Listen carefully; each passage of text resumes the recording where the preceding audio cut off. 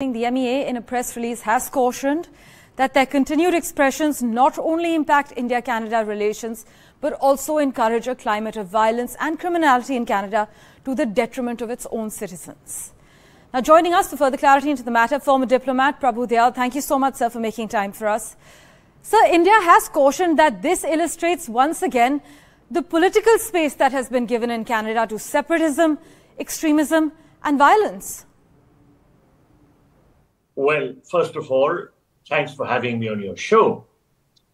Canada has become a hotbed for anti-India activities by extremist Sikhs who are funded by Pakistan's intelligence service, the ISI. Now, these extremist Sikhs are openly calling for the breakup of India and the creation of Khalistan.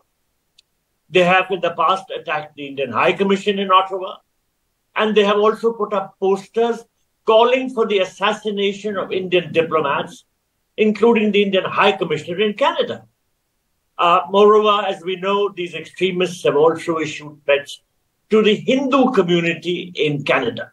Now, Justin Trudeau's government has allowed all these anti-India activities to be carried out by the Khalistan supporters because he is indulging in vote bank politics.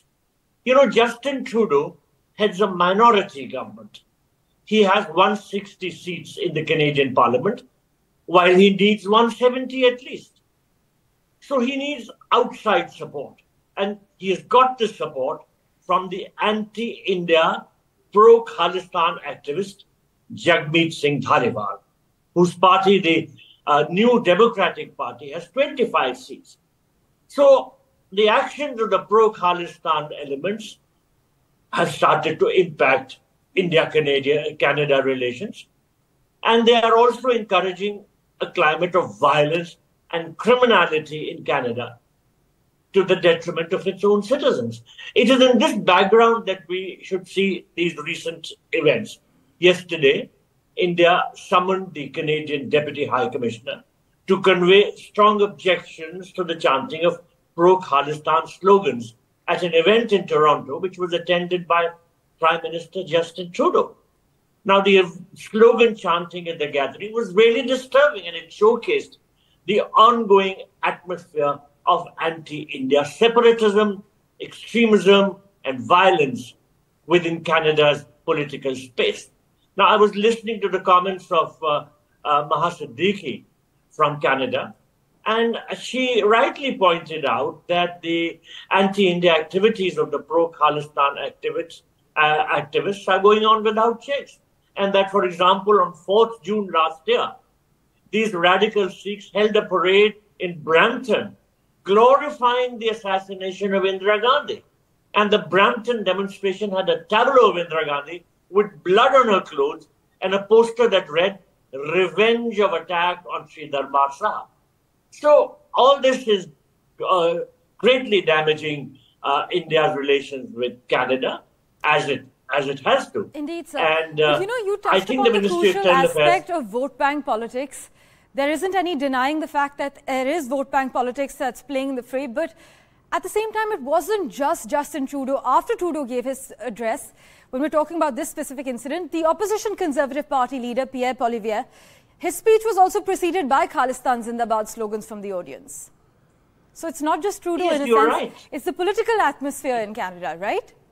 Well, it is true that the political atmosphere is such that both parties perhaps think that they need the support of the Sikh community, and including the radical Sikhs. The Sikh population, I understand, in Canada is about 2% of the total population, and 2% is a sizable number.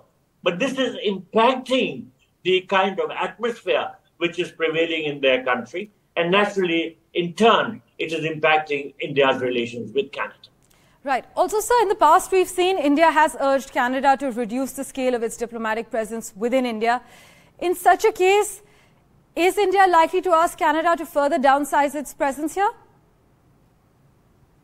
Well, I think some steps will be taken, but India had asked Canada to downsize its mission for various reasons. Firstly, the size of the Canadian mission was much bigger than the size of the Indian mission in Canada.